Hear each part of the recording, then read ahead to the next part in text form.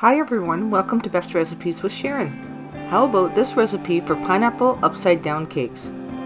This is old-fashioned style and completely homemade, so that tells you something about the flavor right there. So let me show you how it's made. Start by melting a half a cup of butter in a saucepan and simply add 1 cup of packed brown sugar. Remove it from the heat, then mix it until the brown sugar and butter are well combined. And set it aside until you're ready to use. It will thicken up a little bit and be easier to spoon into your pans. Then take a large muffin tin and grease about 8 of them. And open a can of pineapple slices. And set aside about 8 maraschino cherries. Onto the delicious old-fashioned cake batter. Then take 4 large eggs and separate the egg yolks from the egg whites, and place them both in separate bowls. Now using a hand mixer, beat the 4 egg yolks until they're frothy, then set them aside. And then beat the egg whites until they form soft peaks. Now gradually add 1 cup of white sugar. I did this by half a cup at a time and beating well in between. And once the full cup of white sugar has been added, continue beating until it forms medium stiff peaks.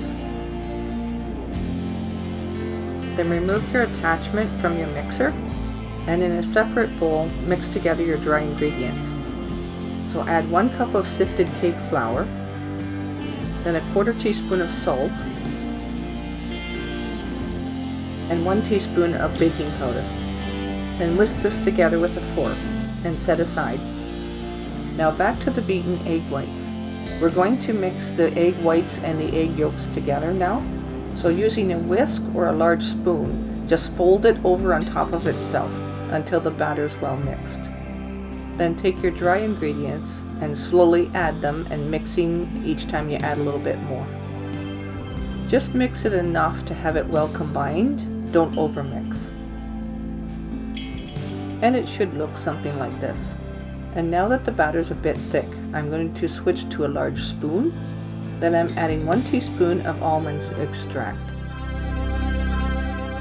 Now finally 1 teaspoon of butter that has been melted. Then just fold that in with your large spoon. Back to preparing the bottom of the muffin tins. Start by putting 1 tablespoon of the brown sugar and butter mixture in the bottom of each muffin tin. This recipe will make enough for about 8 of them. So then take your pineapple slices and place them on top of the butter and brown sugar. Next, add your maraschino cherries in the middle of each. Then evenly distribute your cake batter onto the top of each of these.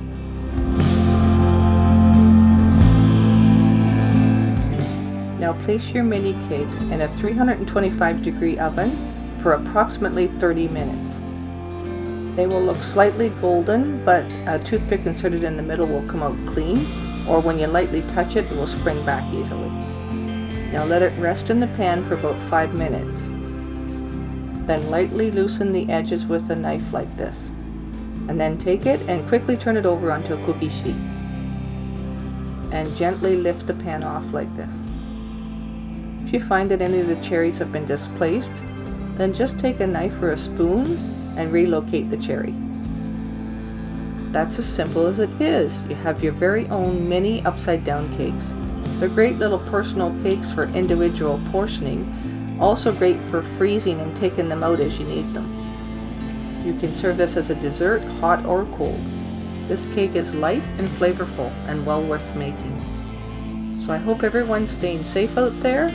And thanks for watching Best Recipes with Sharon. Until next time, happy eating.